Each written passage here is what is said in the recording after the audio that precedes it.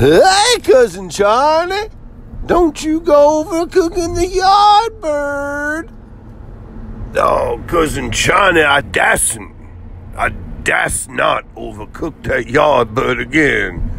You have a large propensity to overcook the yard bird, Cousin Charney. Don't you dare do it again, Cousin Charney. Oh, I dasn't overcook that yard bird again.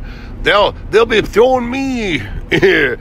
They'll be trying to fricassee me, Cousin Charney, if I overcook that yard bird once more.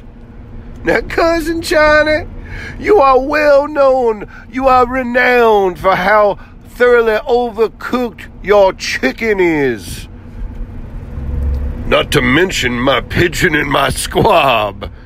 Oh, Cousin Charney, you do go on, but please, we do want some tender, succulent yard bird, and we don't want rubbery, chewy, overcooked, dry yard bird. Oh, I'm right there with you, Cousin Charney, and I've made my vow, and I pledge I will not, I das not overcook the yard bird.